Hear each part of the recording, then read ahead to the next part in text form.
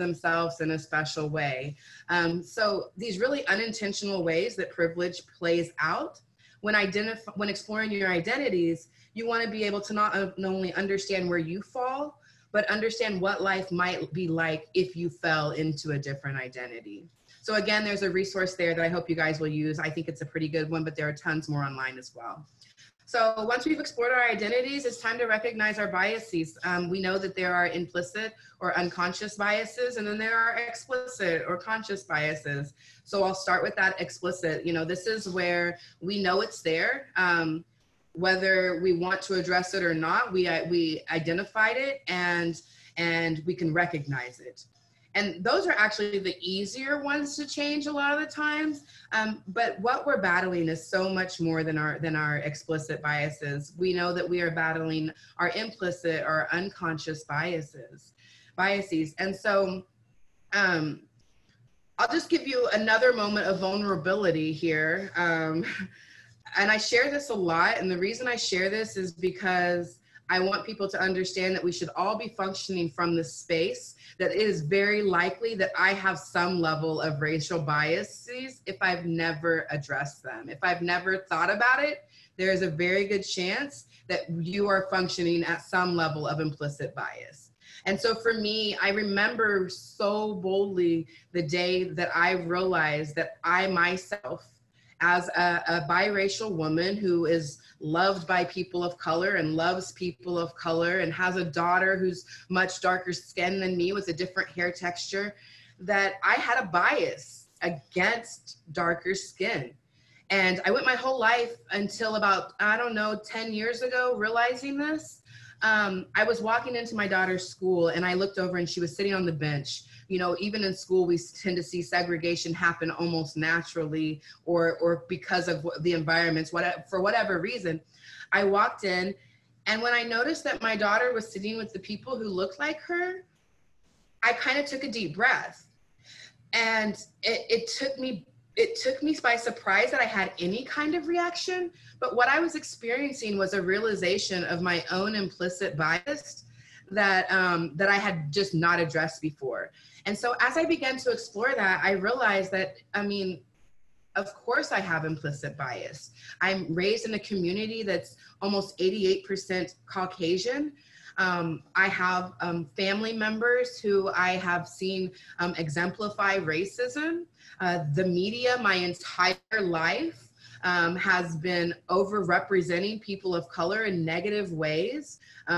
I don't have it here, but I like to give the example. I grew up, Ghostbusters was like one of my favorite shows.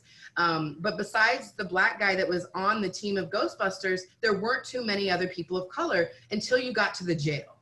And then almost everybody in jail was a person of color. And this was not just true for Ghostbusters, but it was true on news reports, and it was true in magazines, and it was true on just regular entertainment TV, that people of color were being overrepresented. And so what that did is cause me to have these implicit biases, these stored memories somewhere back here that I'm not aware of, but are every day impacting my response. And since our brains respond to emotional things, just as it would a emotional threat, the same way it does to a physical threat, I had to acknowledge that those ideas that were negative sitting back here were actually causing me to behave in ways that were different towards people of different skin tone. And I had to recognize that I had been promoting, and I started to look at all the ways I had been promoting my daughter to be in environments that would be more likely to give her a white group of friends. So that's embarrassing, right? It's uncomfortable to share that even still. But I share that because, again, we should all be functioning from some level of understanding that we likely hold some implicit bias, whether within our control or not. If you were raised in America, and you're at least 30 years old, I'm guessing that it's definitely something that you should at least address or at least look into. So recognizing our own biases, I also included a link to a couple of resources that helps us do that. Harvard, you guys have probably heard, there's an old implicit bias test that uses association and speed to determine if you have biases. So that's a good tool that I put on there. There's some other ones, but the point is that we have to explore our own implicit biases in a real intentional and serious way. And then once you explore it, so you've explored your identities, you've recognized that you have biases in whatever way, and now how are you going to address them? So there's many, many ways to do that.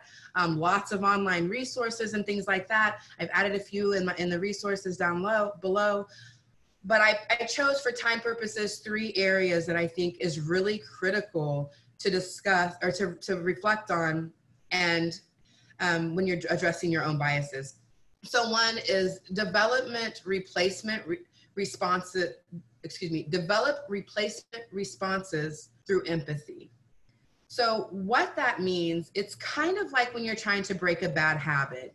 If I want to stop smoking, I should chew gum and replace it.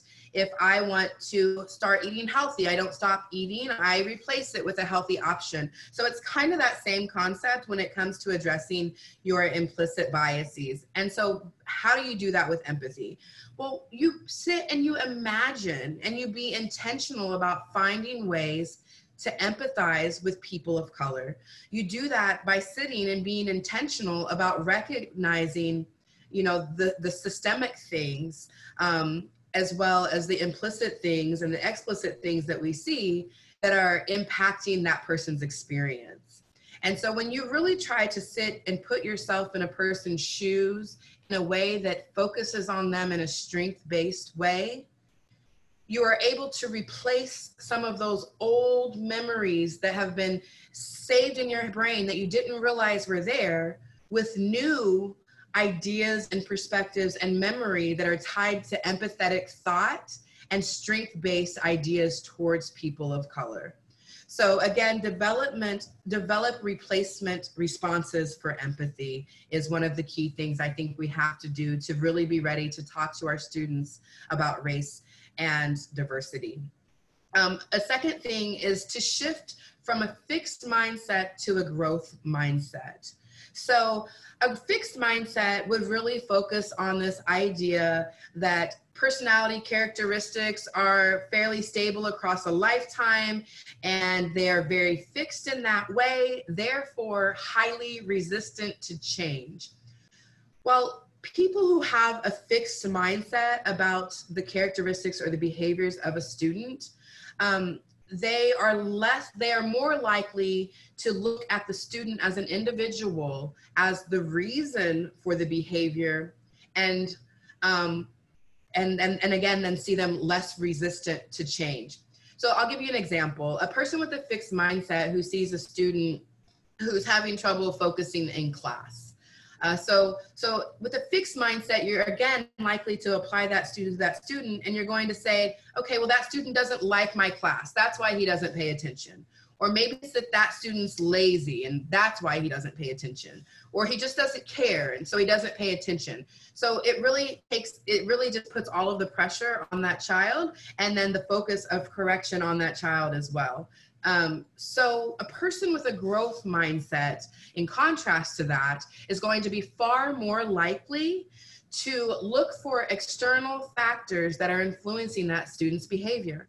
So when we think about students of color and we understand the difference of experiences and the systemic issues that we have around racism, then you can start thinking about then you're more likely to think about, well, do I need to learn if this student is staying up late at night watching his younger siblings? It's more likely that that's going to happen with your students of color. Unfortunately, because of the way our nation and systems are set up, students of color are also going to be more likely to have food insecurity. Is this student hungry and not having a full belly to keep him energized? Or is even homelessness? But it really, that growth mindset really encourages you to seek reasons for the behavior and seek empathy for that student of color in a new way that will also move us to seek solutions that are broader than just that student. So again, to address your own biases, shifting from a fixed mindset to a growth mindset is critically important. A third point that I want to make about addressing your own bias is the benefit of increased positive exposure to people of color. So it goes back to being able to empathize.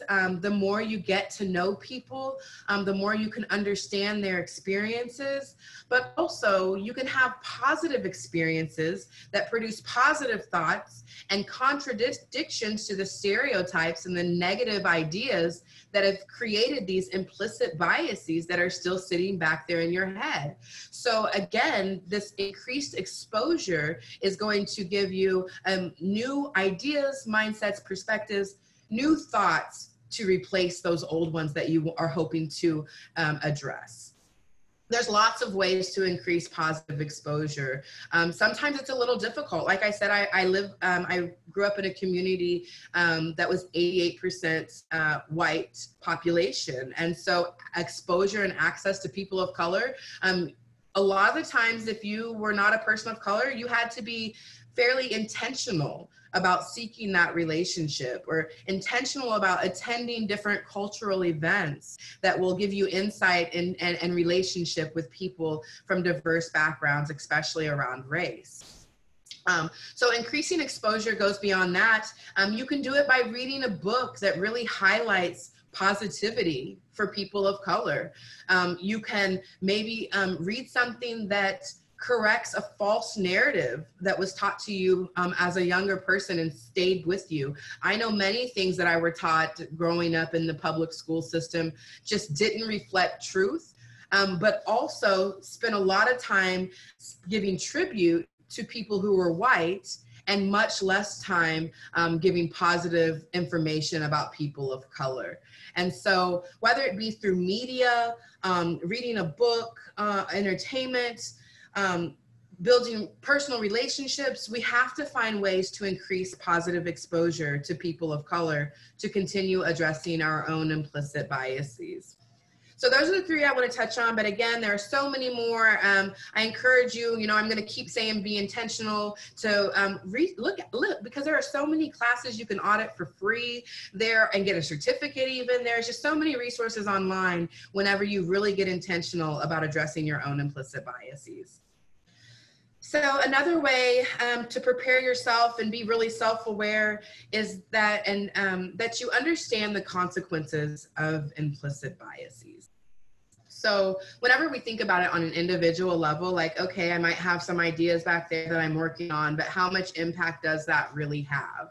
So, perhaps you as an individual won't have a significant negative impact on a student of color, but collectively, as a system, an educational higher ed system that is predominantly white, if there is a heavy presence of these implicit biases, over time, what we see is exactly what we see today. And that's disparities of outcome when we look at our retention rates and when we look at ability to just overcome certain barriers.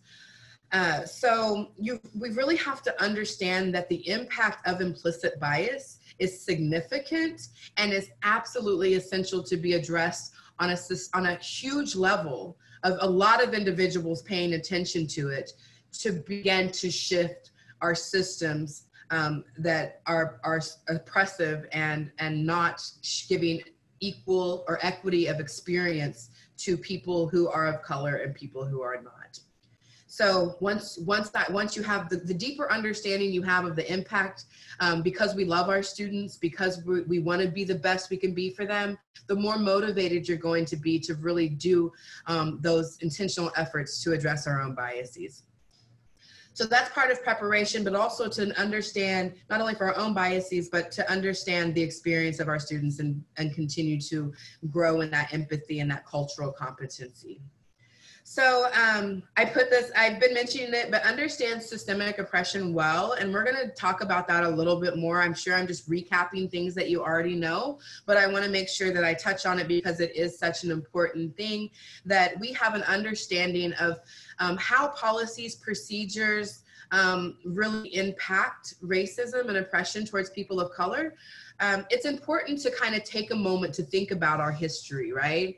It's important to understand that the families of power that were generally white, male, wealthy men, that they were the ones making that built the systems, right? And this was happening during a time that a lot of them were just not looking out for the Black man in that way. Really, there wasn't even a mindset yet of the need to provide equity and equality for all people. We know that in our history. So what happened over time is these systems remained fairly consistent in who was leading, consistent in who had power, and eventually the systems themselves became racist in the ways that they functioned and the lack of supports that were provided for our students of color. That history of not really treating fairly people of color naturally bled into our major systems. So again, we're going to talk about that a little more, but I do encourage you for your own preparation to have conversations that you have a really good understanding of what that looks like and how that kind of came about and how it's manifesting today. And then again, I just want to touch on the importance of being willing to be authentic and vulnerable a little bit. It's just, they're tough conversations that require you to open up a little bit and our students to open up a little bit to really benefit from them, open up their thinking, open up their mind, their heart, all of those things. So we have to model that for them, as I hope I did a couple times today for you. Okay, so after we've prepared ourselves, we're like, okay, I feel really like I've really increased in cultural competency and empathy and understanding of systemic racism and consequences of implicit versus implicit bias. Now you're preparing your classroom, right? So one of the things that's really important is to be proactive to create an inclusive classroom culture. I've seen so many times that like right before the tough talks, people are scrambling around to kind of define their community norms and come up with, and teach what does active listening look like and what does respectful responses sound like. And so what's such a better strategy is that from day one in your classrooms or to your students or in your spaces, that you are promoting inclusive environments. And I said classrooms, realizing that probably some of you are more in office, but you get what I'm saying. So some ideas on how to do this. So again, lots of ways to do this, but for time purposes, I've pointed out some of my favorites. So inclusive visuals. This is a really simple thing to do, is to be aware of the visuals that are in your spaces and how they can have an impact on different people. So for me, as a person from the LGBTQ plus community, lesbian, gay, bisexual, transgender, and queer, it means something. When I walk into an office, when I walked into my therapist's office and I saw that equality sign just off in the corner, this barrier just completely broke down and I felt like I was in the room of an ally instantly. And so I say this not to discourage anyone from their faith, but just to be this next piece, but just to be aware of how the ways we present our faith may impact our students. So I know I'm off of race for a second, but this is my example of how visuals are very impactful. So I, as an LGBTQ plus person, I also walked into an office before, a therapist's office before, that had a cross hanging on the wall. And even though it may not have been true, I live in the Bible Belt, Southwest Missouri, I instantly got concerned and nervous that she would not be accepting of me or able to empathize or understand with me. So creating inclusive visuals is really important. However you plan to do that, representation of people of color in different ways, whether it be pictures of students or whatever, or marketing that we put out, we know that inclusive visuals is so important. So also with our education, so within ourselves, we talked about making sure that we have accurate education around, some really key issues and related to race, but make sure that we're presenting education in a way that's also inclusive, that we are balanced with the amount of negative or positive that may be discussed about a certain group. and just being very accurate in history. For me, it was hard to realize that Thanksgiving dinner didn't happen exactly the way they taught me when we wore our feathers and pilgrim hats in elementary school. So education is a critical piece. Also celebration. So a lot of us like to decorate our doors and different things. So are we inclusive in that? And so again, we're just trying to build that inclusive culture from the beginning, these little things that we do, so that when we move into these tough conversations, we're already kind of taking that proactive step. So a lot of people like to celebrate like Christmas, but do you also take time to put a decoration up for Hanukkah or Kwanzaa? You know, am I spending as much time celebrating Easter when I give out eggs with candy across the office as I did celebrating Cinco de Mayo? So celebrations and the way that we do those, even in the most subtle way, can really impact whether or not our students of color feel like they are included and that it is inclusive culture. So the last thing I want to highlight about promoting that, being proactive for that, is always taking opportunities to highlight diversity and the value of it. So that can be really simple, like statements that are simple, such as, wow, that's so different than I think. I'm glad that you helped me understand that better. Or, you know, I think that our classmate or the student over here really comes from a different experience. I think it'd be valuable to pull them in on this conversation. So always looking for ways just to highlight to our students that value of diversity and inclusion. And again, we're still preparing our classroom. So we kind of did some internal work, and now we're really like doing the work before the discussion starts. So another thing that's really important, as I mentioned earlier, there are so many different responses that you might get when you're having diversity and inclusion, diversity conversations around race. So you need to be prepared for them, and you need to be prepared to support your students, especially those of color, who are often the ones who have been taking on an emotional labor related to racism and different things for such an extended time that it may be a little more of a difficult conversation for them to have, not to mention the increased vulnerability it will require if they are a minority student in a predominantly white space. So I do this, I'm going to highlight 3 ways that I do this. So one is, from the beginning of working with students, I find ways to increase emotional intelligence. So whether that's in an advising meeting or in a group session activity, having a level of emotional intelligence will just help to move conversations forward as emotions arise or reactions arise around not only having emotions, but experiencing the emotions of others during these potentially difficult conversations around race. So there's so many ways to do it. Just a quick example of how we did a charades game around emotion. So even though they were college students, they had a blast acting out the different emotions and guessing them. And then we moved into conversations about how to approach situations where we feel these different emotions, but also how to support each other and how to identify these things in other people. So again, really just, if you have opportunities to talk about emotional intelligence or to promote emotional intelligence before these discussions, it's a really helpful thing that just helps things move a little smoother. It's important to have some level of support staff available if you think the conversation may move into something a little deeper. And the truth is it's really difficult to have an authentic conversation that really expresses the truth and also is able to help students relate it to racism and oppression that they see today. The civil rights movement is something that is always going to be talked about in classrooms. You never know when that conversation is going to veer off into emotional conversation that was deeper than you intended. So even if you think there's a potential that there might be a high emotional response, you need to have a little support in that. And so that might be a coworker, a colleague, it may be a counselor, whoever it is. Or it may be you saying, I'm going to provide time after this. If anyone, needs to decompress or needs to unpack a little more, it's really important to provide that space, especially for your students of color, again, because they're usually going to be in spaces when they're minority in higher ed. And so they're feeling that pressure even a little bit more in those conversations.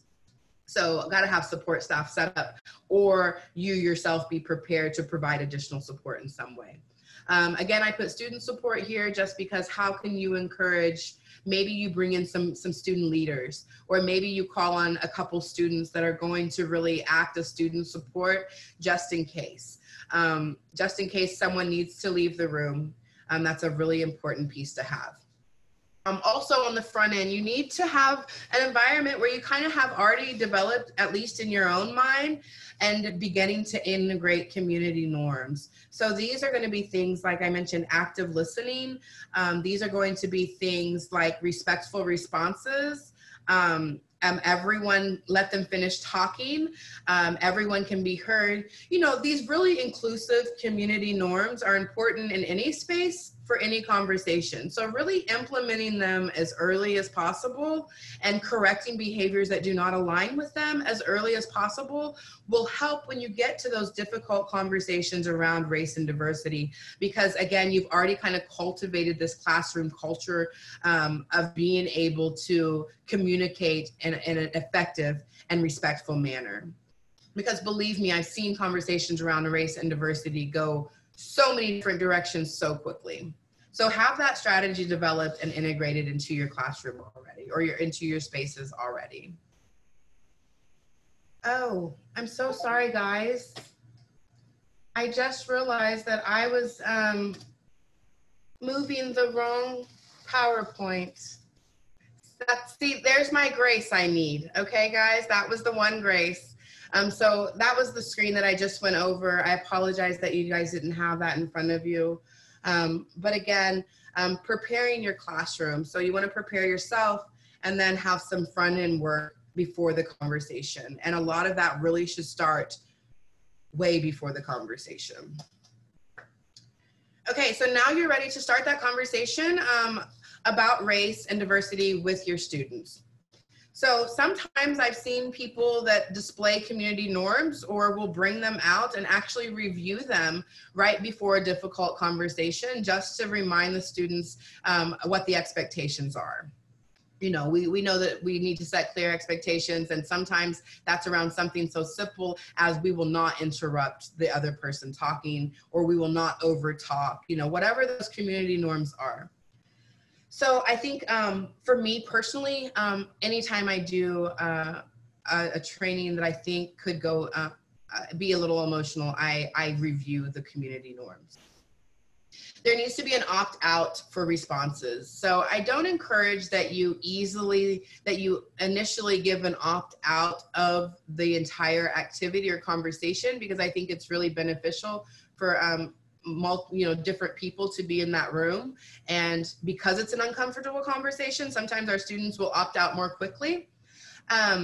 But to opt out of responses. And so basically you just give students the permission to not lean into the discomfort if they don't want to. However, as you give them the opt-out option, is also very important that you are giving them the acknowledgement that discomfort is expected and normal, and teaching them that leaning into that discomfort is where we grow. There's this line out here, and on one side of the line is where I live all the time, and it's comfortable, but I don't really grow in that space as much as I do when I begin to lean into that discomfort. Those new experiences, those things we're not as used to, that's when we really grow, and that's what we're wanting to see from our students. So encouraging them to lean in and making it okay that when you're uncomfortable to still raise your hand and have a response. So always inform them that there are those additional emotional supports available. So not only have them available, but make sure students understand clearly that they're available. One thing to consider is there an opportunity to increase representation, especially in spaces where there may be minority students of color that are the vast minority. And so what can tend to happen is the conversation or the perspectives can lean heavily on one direction and really quiet or silence the voice of the minority student. And so when that happens, we need to align with that student the best we can and really act as a balance for that power in that room between the majority and the minority students. But another way you can balance that is if you have, again, a student leader or somebody, a student, a coworker, or somebody to bring into that conversation to provide some representation for your minority students.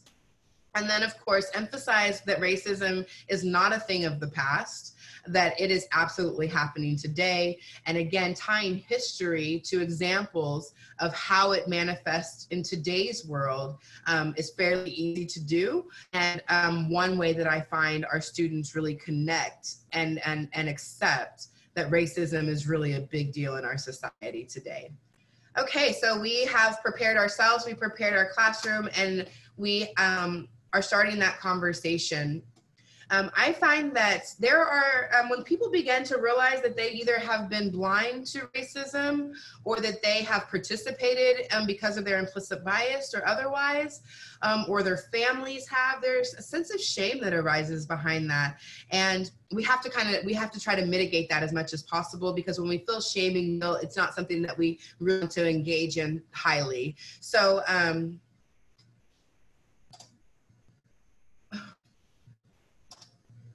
what's happening? Okay.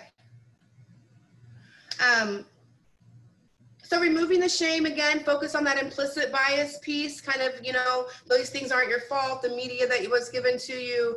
Focus on factors that influence implicit bias. The way our brain functions, it's normal human aspect of cognition to group things and favor things. So understanding how that works and how to share that with your students, focusing on that implicit bias. Also understanding, expressing that upbringing really affects our implicit bias, and family values sometimes can affect that. Limited exposure can affect that. So focusing on the things that are not a direct result of the student, but something about their environment that really had an impact on the way that they, as they're recognizing their own biases, they don't have to internalize it quite so much, in the sense that it's something that they did or didn't do. And then again, emphasize systemic racism. So I think that data is powerful. And so when we say systemic racism, we know that that means that there is differences of experiences and oppressive systems across the board in the United States. Like, there's not one. Well, if you know one, please let me know so I can stop saying that, because I have not found one system that does not have disparities of outcomes for people of color and unequal treatment. So let's look at that for a second. Our financial system, I was reading recently how still today, people of color, their houses are valued less than people with comparable houses who are owned by a white person. So in real estate and finance, we know that buying a home and selling your home and all that thing, that's a big part of moving forward in the world. And if that's unfair, that really puts a burden and causes those disparities for people of color. So in our financial system, in our educational system, we know what our retention rates look like. We know that students K through 12 are 5 times more likely to be suspended if they are a student of color. And that's not just nationally. What's interesting is there's been several places like Lee Summit, who's not very far from us, who did some research on this. They put in the intentional work. They looked and reviewed their disciplinary records, and they found that they fell right in there. And then they later responded by investing a lot of money in diversity and inclusion efforts, which is kind of what we're all going to have to do, is invest our resources, time, money, and energy into being more inclusive. Criminal justice system, and this is the last one for time purposes that I'll focus on, but I like to share this example because it blew my mind when I learned it. So when you think about these external factors that are impacting our students and are affecting issues related to race and diversity, the family structure really matters. In the mid 80s through the early 90s, there was this big push in the criminal justice system that was a war on drugs. And that war on drugs was focused on a drug called crack cocaine, right? Okay, so crack cocaine is a byproduct of regular cocaine. Just hang with me, because it's a really powerful, when you do the research and realize what's happening in our criminal justice system, it's one of those really powerful moments. We keep seeing those, but this is one of them that moved me the most. So the war on drugs was really focused on crack cocaine, which was typically used by communities of color, and again, a byproduct of cocaine, which was used by communities that were generally white. It was the more expensive of the two. So our efforts, our legislation, our policies and law enforcement really said that the war on drug was about crack. And so what we did is we went in and we only attacked the Black communities heavily. And we took a lot of fathers and brothers and uncles out of the homes. And we didn't just take them out of the home, but we charged them up to 100 times harsher for having crack cocaine than regular cocaine. So just to recap. So the guy over here that's white and more likely to have regular cocaine gets caught with a gram of cocaine, and he gets like 10 days, right? But then the guy over here that gets caught with crack cocaine gets up to 1,000 days for a very similar drug. But because we have racist systems and the systemic racism affecting our students, so anyways, removing shame means you emphasize the systemic side of racism that also, again, allows that student not to internalize it so much, not to feel that shame and guilt, and understand that what we're talking about is an issue that all of us should really look into, and not necessarily the fault of anything that someone did or did do. So diving a little deeper. So I am going into my time, and so I'm gonna summarize this just a little bit.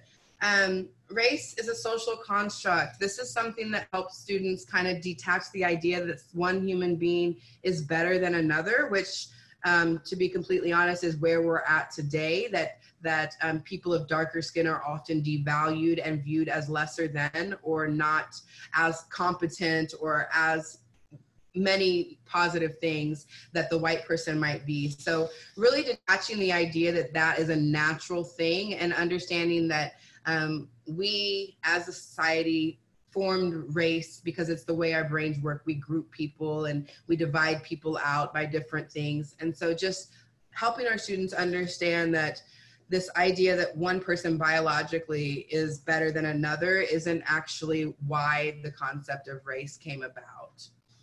Sharing personal experiences, I've shared a couple of mine today, so being willing to share those.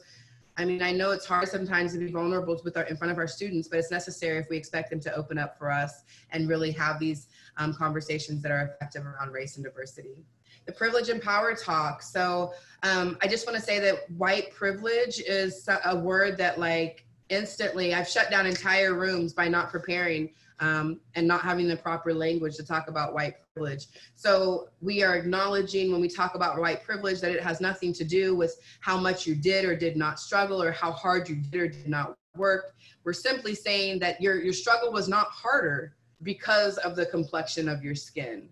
Where your students of color, their struggle is harder. Whatever struggle they're in is going to be more difficult to overcome because of the color of their skin in the American society. So having that privilege talk and understanding how that relates to power.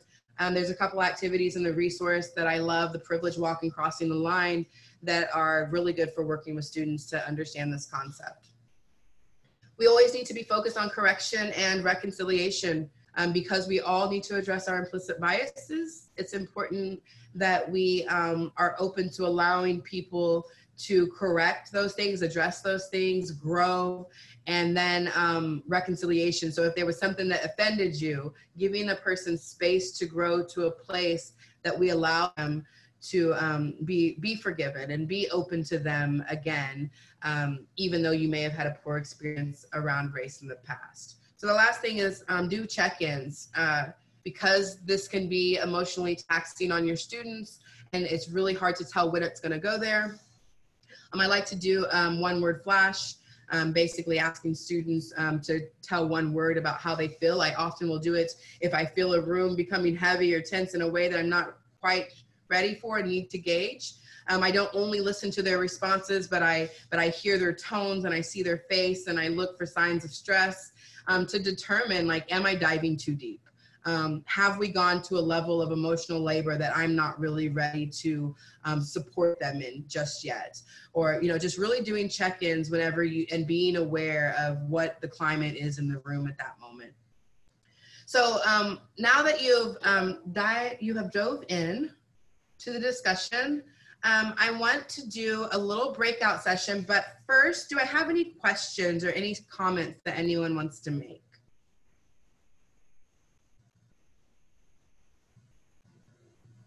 Dola, I have a question. How do we know I guess what I'm trying to ask, like, some of what you talked about is elevated thinking, and not all students may be at that level, or may come in at more of a, I don't really know, I'm just kind of here, I want to hear what you have to say kind of place. So how do we draw out their questions? How do we start that discussion with them from all the different levels of understanding? Yes. So I suggest that you, one is making sure that you're creating a culture that's having discussions about differences and inclusion from the beginning. But then when you're coming to that conversation, so I can't go through them in our time frame, but I did include lots of different resources about specifics to having conversation around multiple identities. So those are going to give you a lot of different tips because it's going to be different in different spaces. I don't know, I'm guessing we're working with high school and college students. So even just between those students, it can look very differently. If you're working in a group that is typically accustomed to really diverse settings, that's going to require a different type. So what I recommend is using the activities as a way to really deepen understanding. Things like the privilege walk and crossing the line, they are these really experiential activities. I mean, obviously we can't always move into an activity, but they're really helpful when you can. And then as far as specific language and statements that you might make, there's going to be a lot of those in the resources that I provided as well. So it's really important to just kind of know your audience in that way, and gauge that the best you can before these conversations, so you kind of know where they're at and where you need to begin. So that didn't give you a specific statement, but I hope it gives you some direction and the value of using activities. Thank you. All right. Anyone else? Okay. Well, the next thing that I want to do is we're going to break up into breakout sessions, about 8 to 10 a group. I'm not sure how many people are here. I'm sorry. So Karen is working the tech side of things. She'll kind of divide us up in breakout rooms here in a moment. You'll get a request to join a breakout room and it'll randomly divide us. And what we are going to do is I want each of you to go around and rate yourself on how you feel your level of readiness to have conversations with your students around race and diversity is. What do you feel like your level of readiness right now is? And it gives just a brief explanation. We're going to do this for about 20 minutes. So if we're in groups of 10, 8 to 10, then you'll have a couple minutes to kind of tell what your rating is for yourself as far as readiness, and give a brief explanation of why you rated it. And maybe you're not like giving the full explanation, but here's one piece of why I rated where I did. So rating 1 to 5, being 1, not prepared at all, 2, not very prepared, somewhat prepared at 3, well prepared, and completely prepared at 5. So I'll leave the screen up so that you guys remember those ratings. Then you will combine your ratings and come back with a group number. So the average number of your rating, you're going to bring that back to the larger group. Does that make sense, Doc? Should I explain that again? So one more time, just to be clear, just in case I didn't get it correctly. There is, oh goodness. Okay, there is, you're going to go to your group. Each person will give a rating of how prepared they think they are to engage students around race and diversity and have that conversation. You will then combine your ratings and come up with an average rating. Bring that rating back. Also take a moment to kind of tell a bit of why you gave that rating. So we'll go ahead now, Karen, and split off for the next 20 minutes into our breakout sessions. And then we'll come back together and see what our self-evaluated collective rating is for readiness to have these conversations. I'm interested to know what that is. So we will go ahead and break off.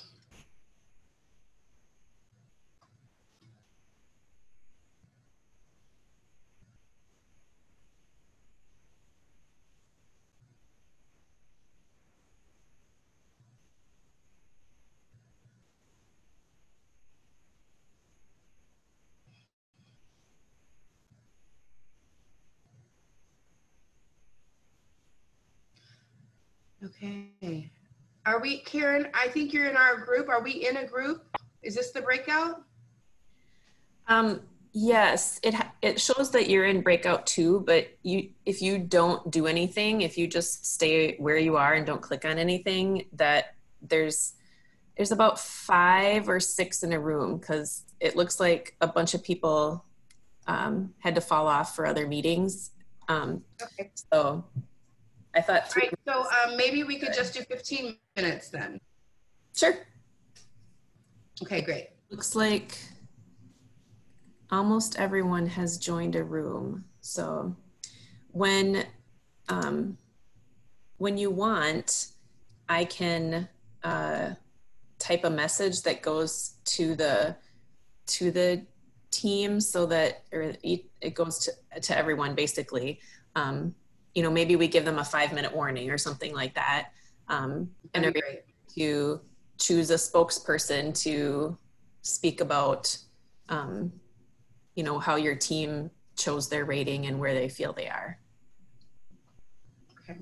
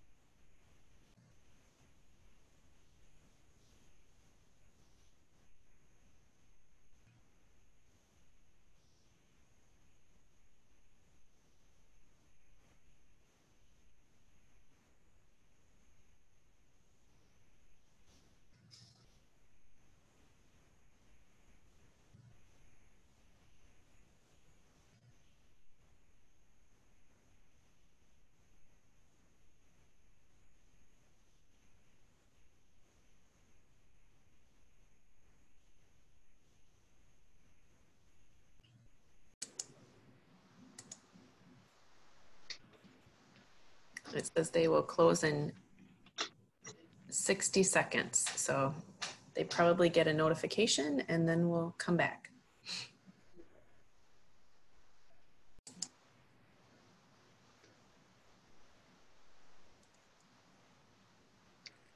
All right. Is the 5, everyone's here now? I'm sorry, on my end, I can't tell like how many participants are showing or anything like that. Everyone, it looks like everyone's back. Okay, cool. So I could get a representative from each group. How many groups did we have, Karen? I'm sorry. We had 3 groups. 3 groups. Okay, from the 3 groups, what were the readiness ratings that you come up with as an average? And so if I can just have one person from each group tell me what that is. I'll speak for our group. We had an average of 3.5. Okay, that's pretty ready. All All right. From our group, we were 3.31. I'm sorry. yeah, maybe a 3 point, a little higher than a 3, a 3.12 or something like that. But about a little more than a 3. Yep. And we had a 3.31. Okay. About a 3.3. So we feel like we're kind of like somewhat prepared for the conversation. I hope when you review some of the resources that you will have more of the specifics as what type of questions to ask. I really function from a space of kind of giving you a little broad approach, and then you'll know what's good for your class when you look at those resources. But I did want to just really quick give you an example of something that can be a really good conversation starter initially with our students. So this, ooh, did my share go away? Oh, there it is. Well, so one thing I want to point out is that whenever you discuss diversity more broadly and include various identities, it puts a little bit less pressure on a room that may have a small number of minority people by race. Because what it does is it builds, whenever you discuss identities first, as like kind of a first question to identify where your identities are, it helps to recognize that many of us are in this position of being an underrepresented or an overly negative represented group, or so it kind of connects that to where it's not just one person because of their race feeling like they experienced. I'm sorry, guys. I'm sorry for the technical difficulties. I've gotten way better with Zoom. But clearly I could do even better. So there it is. Can you guys see my PowerPoint?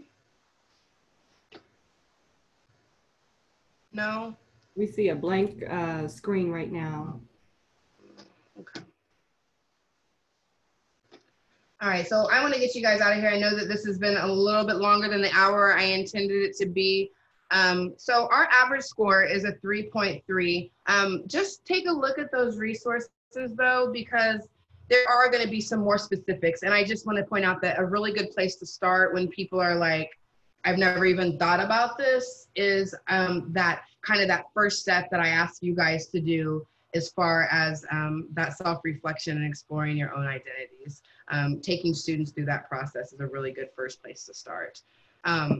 So the last thing here is,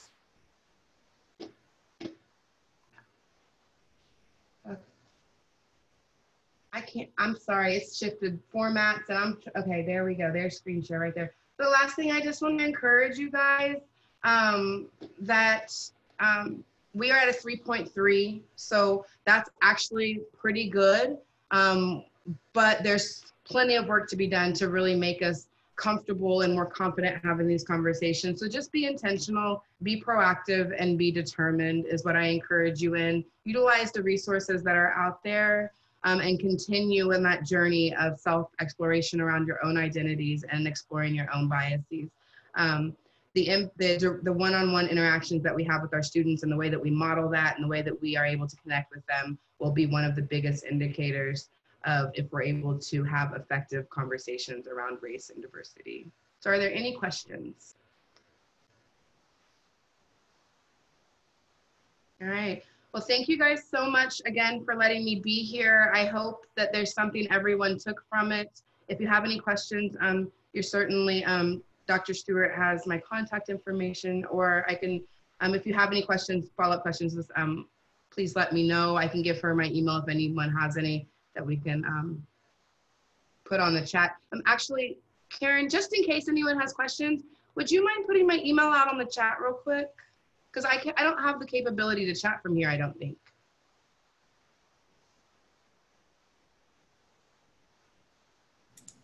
I will do that. Hold on. All right, awesome, awesome. Well, thank you guys again so much. Before we go, last thing, can I get a one-word flash? Just one word about how you're feeling about the information that you just received. And we'll just kind of start at the top with Lolita. And you can opt out of this. Oh, I'm fine. I would say engaged. Okay. And Ashley?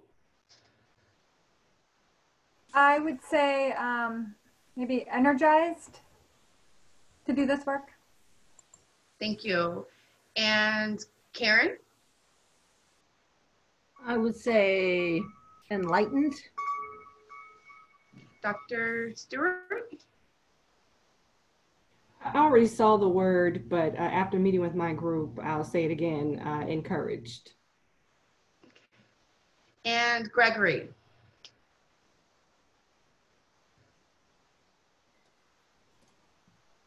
How about Ryan? Resolute. Rose? Optimistic. Nick? That's exactly what I was going to say. Optimistic. Serena? Enlightened. I'm sorry? Enlightened. Oh. And Laura? Connected. Scott?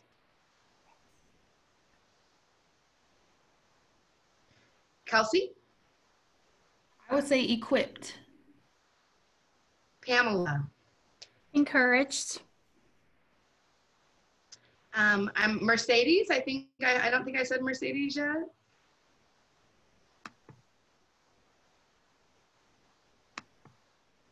I think she's muted. Monshonda? It's Monshonda, yes. Determined. Determined. All right, is there anyone I left out? Well, thank you for taking the extra moment to do that. It really helps me just kind of gauge how I left everyone feeling and if the training satisfied some of what you were looking for. So thank you. I do appreciate that feedback, and you all have a wonderful day. Thank you, Dola. Thank you.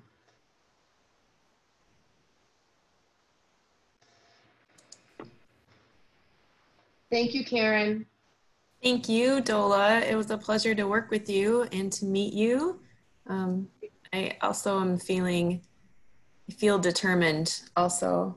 I like that last slide, be intentional and proactive and determined. I think it's just, if we aren't, who will be? Yes.